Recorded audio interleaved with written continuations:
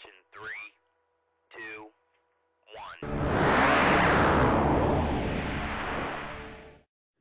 1. Now, let us hear it from Elvira, mistress of the snark.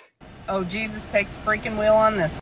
You do realize that you guys are the reason that most of us look over our shoulders and are aware of our surroundings in dark parking lots, right? You do realize happened because of men, right? You do realize that the right to bear arms also applies to women, right?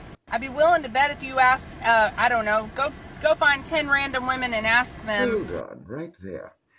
I do believe that you all said that we were unnecessary.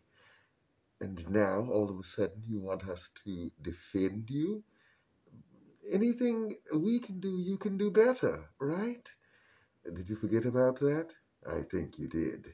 The most horrific event in their life, if it was at the hands of a female or if it was at the hands of a male. We've been protecting ourselves for a long time, sir. We do not need you or your boys' club to do it for us. Really? I believe you have masculinity and sociopathy confused there, dearie. You see, because masculine men will be the ones who stop the men who are trying to attack you. Yes, it's sociopathic men who will attack you. But I don't think you know those terms because, well, you're not very bright, are you? Thinking to myself, these men aren't going to protect me. So I approached the man myself. I went up like, again, this belligerent, white man with a gun in my apartment. And I was like, if y'all ain't going to say something, I'm going to have to say it.